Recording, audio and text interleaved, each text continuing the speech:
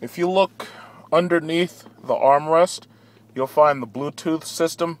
And I think Mercedes was actually stupid for doing this because this piece can be removed and all you got to do is snap it out of place.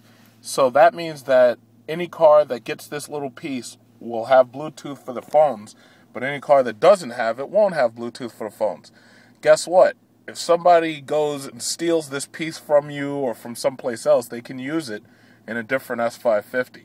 Why didn't Mercedes simply install that all the way into the radio system so that it couldn't be taken? Wouldn't that have been the smart thing to do?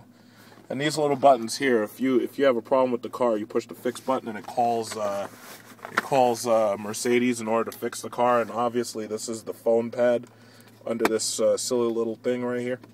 This is the phone pad if you have to call somebody. It's pretty nice, but I think Bluetooth should have been built all the way into the car, so that this way you don't run the risk of somebody stealing parts from your car.